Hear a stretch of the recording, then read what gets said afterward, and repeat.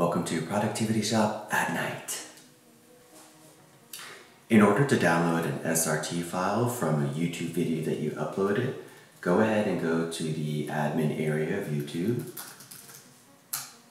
Go to Content, navigate to your video, and the video has to be uploaded like 5 or 10 minutes ago. I'll show you what to look for whenever you see it.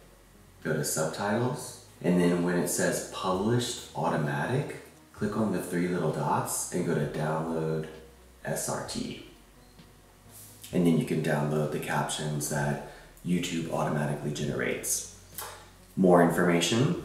So I usually use this for transcription as well. So I'm going to go ahead and duplicate and edit, and you can select the text all as one as well. It usually says edit as text here if it's in the SRT format. Yeah, so sometimes it'll look like this, and you can do edit as text and then copy the whole thing. And then I haven't found a good way to do this, but YouTube's transcription service is known for not using good punctuation and capitalization. Adobe Premiere's function is better, but that costs money. So what I did was, with Better Touch Tool, I created some shortcuts with Atom to automatically go through and capitalize things, add a comma, and put a period and capitalize the next word. And I put those keyboard shortcuts on F1, F2, F3. So I'm just going to do F1, and I'll change it to capital. If I wanted to do a comma, I'll do F2. And then if I wanted to do a period and then make out capital, I'll do F3. So it's just a pretty cool tool to go ahead and edit the text as needed. And then more information, if you want to transcribe an audio file on YouTube, here's what you do. I'm going to go ahead and make one. This is a test for YouTube. I'll save it.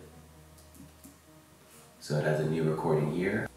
So there is probably a cool way to create a MP4 video file from an audio file, but I can't think of it right now. So what I'm going to do is I'm going to use iMovie to just make a blank movie from the audio that we need to transcribe.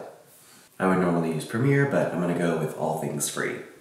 So I'll go ahead and import media. I'll drag the clip here. It's a test for YouTube. I'll add a title so that way it's a video, and then I'll do export. This is a test for YouTube. Cool, so now we have a video that we can upload to YouTube. So I'm going to go to the admin area, create, upload videos, select files, go to my movie, and then I'll go ahead and just do next, and I'll mark it as private, that way it won't be published on my channel. And then I'll navigate to the video that I just uploaded, and then you'll have to wait for the subtitles to say published by automatic, and then you can do the process that I showed you. I hope that helps.